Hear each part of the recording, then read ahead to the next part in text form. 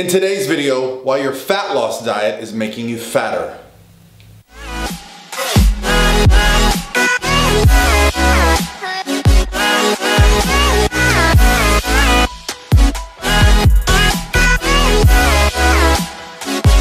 All by myself.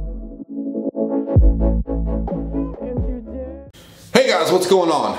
Paul Ravella from ProPhysique.com, and I have a really cool video for you today, and it comes from the Instagram direct message per usual. So if you're not following my Instagram, you can go there at Paul Ravella, direct message me questions. I try to answer them in the best way that I know how, and I really appreciate the great questions from you guys. And today's video is on the topic of dieting, fat loss, adjusting calories, cardio, and how to do that over a lifespan, with the specific goal of explaining to you how being in a fat loss diet can make you fatter over time.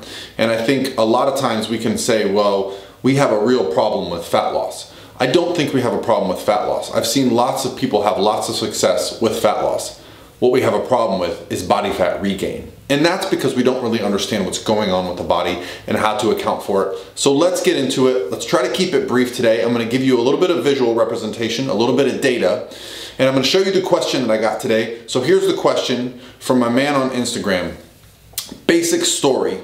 He lost a lot of weight over a 6-month period. And over that 6-month period, he had his calories at 1800. So during the course of that time, he lost a lot of weight, was feeling good about himself. Got a girlfriend, got into a relationship. When a relationship happens, we've all been there, right? You go to the gym every day, you meet a girlfriend. Well, you start to change that dynamic. You start going out to eat more, you're going out drinking, you're hanging out with her friends, a little bit less about yourself, more about the relationship. And before you know it, body weight is back to where it was. Well, my man recognized there was a problem and put himself back on a caloric restriction. So he thought, starting at 2,400 calories. Well, he gained weight. How could that be? Well, I'm going to show you how that can be. I'm going to show you how to address it. And first of all, congrats on asking me a question that's probably difficult, okay? So I know it's hard to lose weight, and sometimes we can feel stuck and maybe even a little bit ashamed, so I want to help address that issue. So let's talk about what happens when we diet, okay? When you put yourself on a caloric restriction, you are creating a calorie gap. Now, initially, whatever that calorie gap is, that's going to allow your body to lose body fat because you're going to be taking in less calories than you are burning, and your body is going to preferentially use fat stores as energy. So let's say that your basal metabolic rate and your calories burned per day were at 3,000 at this time when you started, and you put yourself on an 1,800 calorie diet. You were doing cardio 30 minutes a couple days a week, so you were really calorie restricting. Let's say you might have been at more than 1,000 calorie per day deficit, right? You were really losing rapidly, but because of the momentum and how good it felt, you might have just stuck with it for the whole time. Even though you were hungry, you just noticed the belt loosening, you noticed changes, people started saying things to you, and so the willpower to stick to a diet that is difficult can be eased when outside factors are starting to influence you. So we're going to discuss this. So over time, even though your basal metabolic rate was up around 3,000, and these are all just estimates and guesses, these are not based on anything other than my coaching experience.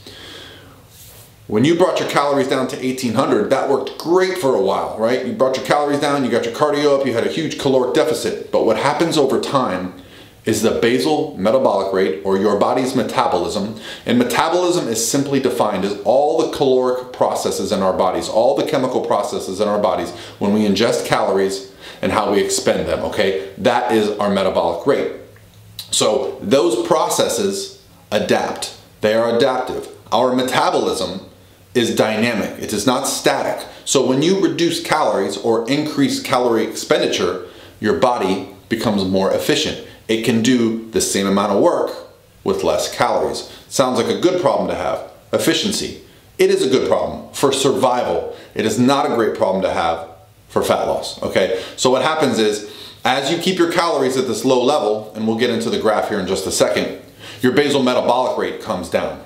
And as your basal metabolic rate comes down, fat loss slows and slows. You also have less body fat to lose, right? So as it's slowing and you have less body fat and you reach your goal, well, what do most of us do? Well, we celebrate, we go back to our old ways, and we just feel like anytime we want to lose that weight, we can just go back on our magic diet. But not so fast. We have to pay attention to our body's metabolism, how many calories we're taking in, how much cardio we're doing. That is now your norm. And if that seems scary to you, well, is it scarier than putting all the body fat back on and that being the norm? Because that's what's happened to you, my friend. So I'm gonna go to the board and let's dissect what's going on. So we're gonna talk about the axes here, okay? So we're gonna start first with body weight.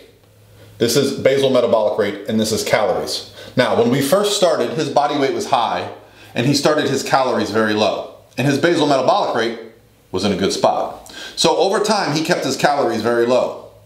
And his basal metabolic rate adapted and adapted and adapted to here.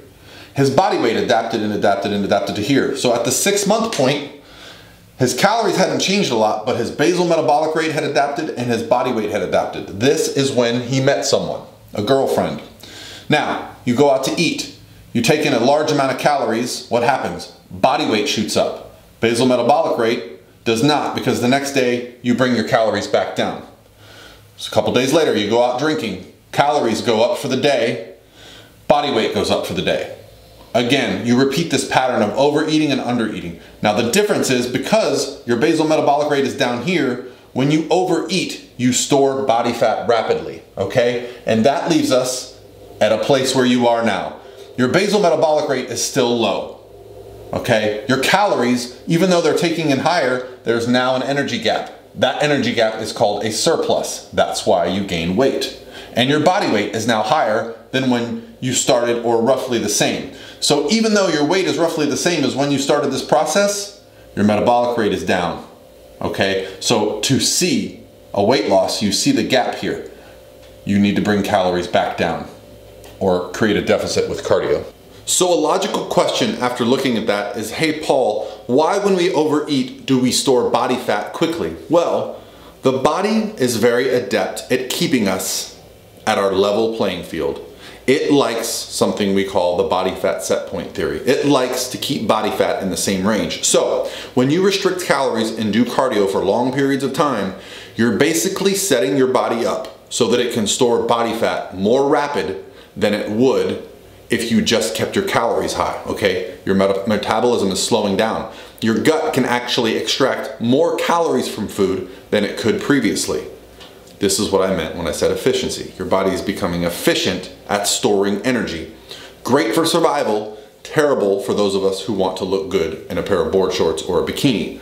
So this process, if you repeat this over and over, restrict calories for a long period of time, drop body fat, drop body weight, overeat for a short period of time, put all the weight back on, and then go back, you can see how this can become a terrible cycle. You are now reducing your metabolism while increasing your body weight over time. This is where we get into dieting actually can leave you fatter. Body fat overshooting, where it's a phenomenon where when we start a diet, we lose all the weight, then we body fat shoot past that, okay? There are some mechanisms in place in the human body that make it possible to add new body fat cells. I know we always hear that we have the same amount and they're always just big or small, but we've actually seen research of new body fat cells after extreme dieting. So what do we do? Well, the real answer to that is we have to bring calories back up. We have to get our metabolisms back working. Those overeating, binging type sessions you have where you go out drinking and eating, those scare you. They're not the norm. But if you maintained those for a while, your metabolism would pop back up. And yes, when you overeat, there is a short, acute change to your metabolic rate. But by not sustaining those higher calories, it comes back down. No, it may be trending up over time and increasing if you're consistently overeating. However, when you're gaining body fat, it's not really a good feeling. And I find most people that go through these dieting phases start to restrict, overeat, restrict, overeat. They feel like that's the balance. Well, what we need to do is repair the metabolism, bring calories back up. And if we do it in a consistent manner from the point where we lost body fat without the overeating, it's possible to maintain a leaner physique and bring calories back up. but this takes a lot of work, okay? We call this a reverse diet. We call this metabolic building, whatever you want to discuss it. Basically, if you want to avoid getting fatter when you diet, you have to pay attention and have a plan post-diet, okay? Going in and starting with that knowledge will really help the process after. Hopefully that was helpful, guys. If you would like more information on some of the things I talked about, I have a video, I'll put it in the description below, on how to fix your metabolism. It discusses this process a little more in depth. I also have a video with a client who went through years of yo-yo dieting, was stuck at a body weight well over what she started her dieting at, and a metabolism that was not able to lose any more weight. So what did we do? We did the reverse diet. So I'll put Jamie's video below. Now, I have lots of cases like this, but Jamie is just someone that happens to live local to me. So hopefully those videos help you out, guys. If you have questions about the process and I can go in more in depth, let me know in the comments below, and hopefully you guys are having an awesome day, and I'll talk to you tomorrow.